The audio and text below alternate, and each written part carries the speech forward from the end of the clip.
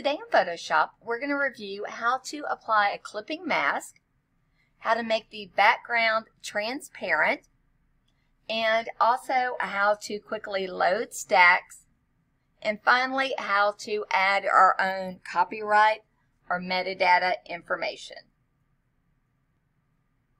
We're going to start by creating a new document.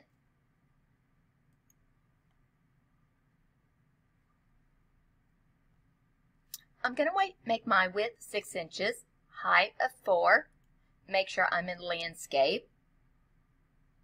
For the color mode, I want to do 36-bit, and here's the key. For the background contents, I want to choose transparent and click create. So now I can see my background is transparent. Now here are two ways to do this. We need to create a layer for our text, and we also need to add our photographs. So I'm going to show you two ways to do this. The first example, we are going to load pictures into a stack. File, Scripts, Load Files. I can choose to find a file or a folder.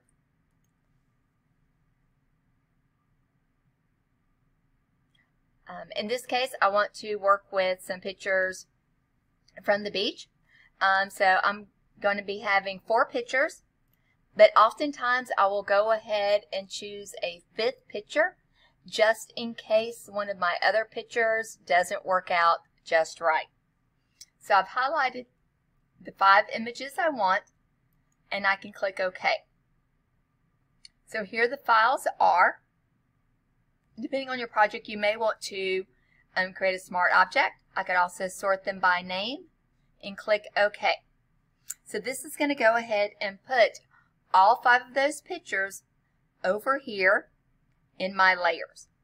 So that's going to save a lot of time instead of me having to manually go and do File and Open to do these. Next, I want to add a new layer, and I'm going to drag this all the way down to the bottom, and that's going to be my text layer. I'm going to go ahead and turn the visibility of these off because I don't need these right now. I can click on my text, and I'm going to do SURF, and then I'm also going to work with the font and get it centered. Now, if you notice when I did that, it actually created an entirely new document. Okay, so now I can see that it's a lot larger. So over here, I may need to go ahead and go to my image and adjust my image size to make it my 4:6. I have my text here, but with the clipping mask, I may want to add a little bit more space between every letter.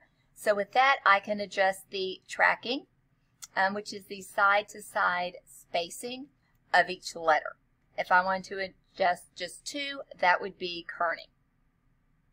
Okay, so now I have my text here, and I'm ready to start with my clipping mask. So right now I can move my text around. One of my shortcuts is I can hold the Alt key and drag down. So now it says Surf Surf.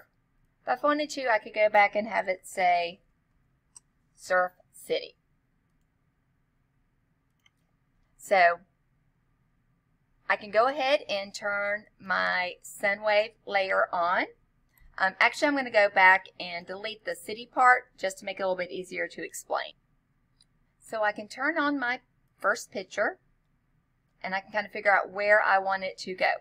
I can use Control T for Edit Transform. Now, as you can see right now, I really can't resize it, and that's because the aspect ratio is locked. To change that, right up here, I can click this once. Okay, and now I can rearrange it a little bit better. The other trick is to adjust the opacity, maybe to about 60%. So then that way you can figure out kind of exactly where you want your picture, maybe where I want the sunrise to end up. Okay. So once I have it in the right place, all I have to do is right click, create clipping mask, and it's done. A little bit later at the end, I can go back and adjust the opacity for that. Now another trick is once you get it to the right place, we may want to lock it, so that way as we're working around, we don't accidentally start to move it. So to do that, I'm going to be on my sun wave layer, and up here where it says lock, I'm going to choose the one with the 4 arrows, and that's going to lock just the position. So I can turn on my second one. Control T to resize it as needed. And again, I can adjust my opacity to make it a little bit easier to kind of fit in there.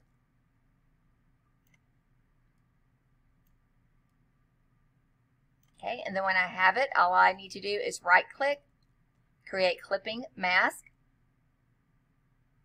And again, I can go and lock that so that way I don't accidentally move it. I have my other 2 pictures placed. Right click, create clipping mask. Right click, create clipping mask. At this point, I can go ahead and turn my opacity back to 100% on all of these. And then there's a couple other things that we want to do to make this look even better. To make this stand out, I want to add a stroke. So I'm going to make sure I'm on my surf layer. I'm going to go to Layer, Layer Style, and I'm going to choose Stroke. Now this is real important here. So maybe I want a size of 5. But look right here under Position.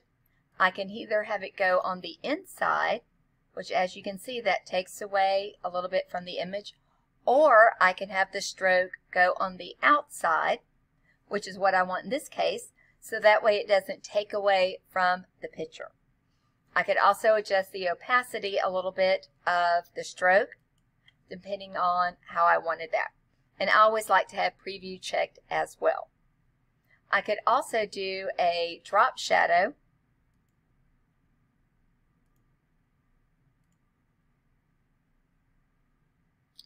to give it a little bit more depth as well.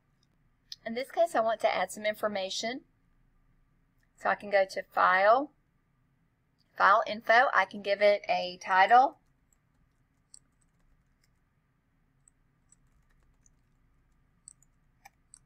Maybe later I can make this into an actual postcard. I can give it an author, a description, and so on, and then click OK. I could also just copyright status, give it some keywords in there as well. Surf City, Topsail Island, in the beautiful state of North Carolina. Finally, down here at the bottom, I've added some more text that I want to have showing. I can use my scrubby slider over here to adjust that a little bit. Okay, so now I need to add another picture behind there. So instead of doing the file scripts load into stacks, I can just go to another picture I want to use. Now for this one, I'm going to want the sailboats in there. So before I copy and paste it over, I can go ahead and do a quick cropping, okay, and try to go ahead and get it a little bit closer to the size that I'm going to want. And remember our shortcuts now. Control A for all, Control C to copy. I'm going to go ahead and add a new layer. Control V to paste. Control T to edit, transform, and to resize. Again, when I have this where I want it, right click and create clipping mask. And again, with that one, it may be a little bit hard to see. So again, I can go back over to my layer, Control T, and try to work that and get it to a little bit better spot for there. Okay, so finally when I finish, I always like to resave it with the word surf clipping mask done. Okay. So remember, so if I want to make this transparent to use somewhere else, at the end when I export it, I want to make sure that I export it as a PNG. Okay. So when I export it with the PNG, I can either have it with transparency or without. Okay, so I'm going to do this both ways, and then at the end we'll see the difference. The other thing I wanted to do on these as well, this one is going to be my non-transparent, is under metadata, I want to choose copyright and contact information. So that way it will be included in my file.